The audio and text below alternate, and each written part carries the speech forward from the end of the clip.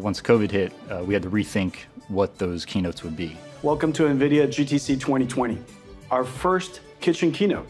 So Jensen challenged us to find ways to elevate his kitchen keynote. So we went off and created a 3D digital twin of his kitchen that we could find unique ways of bringing his kitchen to life. We took hundreds of photographs from every angle of his kitchen, pumped all of those photos through a photogrammetry application that would build a coarse model to scale. And that became the starting point in which our modelers would add a lot more detail and accuracy to the model. The kitchen is very complex. If you look closely, you're going to see like thousands of screws, a lot of hidden objects in the scene that are actually the fabricated components of the kitchen. I would say there's probably 6,000 to 8,000 objects in the scene, polygon-wise in the hundreds of millions. There are a few little Easter eggs that we put in there. There's a coffee grinder with an Nvidia logo on it. The olive oil tin, the name was changed to Tao, which is one of the software products that we announced.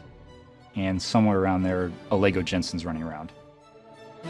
Jensen challenged us to create a digital twin of his kitchen and also himself to be featured in the pivotal moment of the keynote. This kind of undertaking is the epitome of what GTC is. It combines everything that Nvidia does in computer graphics, AI, and simulation. In order to pull this off, our creative engineering and research teams all had to work together as one. You'll see the kitchen disassemble, and when Jensen reappears inside of the holodeck, it's actually the virtual version of himself. He proceeds to introduce our new CPU, teleports away, and then the next time we cut back, we're back to the real Jensen. All right, what's the game plan? And 3, 2, 1. Guys, you can relax. How was it?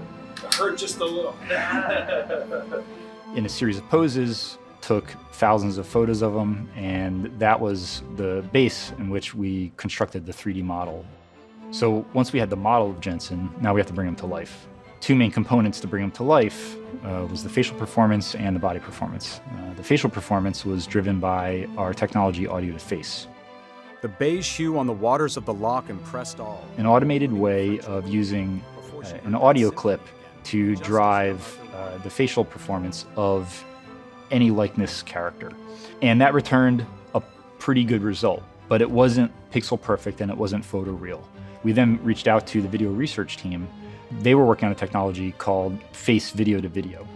And what that would do is that would take a photograph of Jensen and map it to the animated CG version of himself. This vid-to-vid technology enabled us to bridge that uncanny valley from the CG model to a photorealistic, convincing version of himself full screen on camera. Model to create the CG shots. And we take the video and turn the face part into realistic Jensen. The face part is then composed with the CG shots, and the final Jensen, including head and body, is put into the kitchen to complete the final production of digital Jensen.